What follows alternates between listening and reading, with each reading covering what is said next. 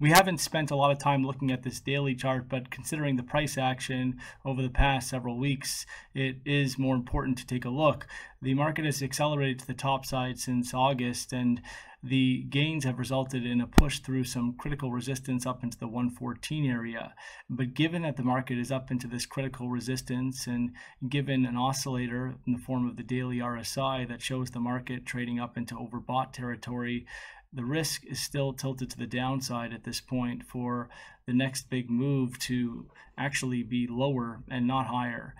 The market, while below 1475, is considered to be more bearish than bullish in the medium to longer term, and so the risk for a topside failure and setbacks back towards next critical support down just under 110 seems to be a risk that is quite possible.